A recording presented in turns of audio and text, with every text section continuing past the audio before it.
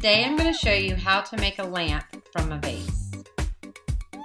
These are the materials I use: a Westinghouse Make-A-Lamp kit, a 9-inch lamp harp, an all-thread lamp pipe kit, a base for our vase, which is optional, a drill bit, and a drill. Start by marking the center of your vase. Using an appropriate drill bit, make a hole in the bottom of the vase. Using the pipe kit, we secured our acrylic base to the vase. Be sure to use the detailed instructions in the kit. Next, we attach the lamp harp.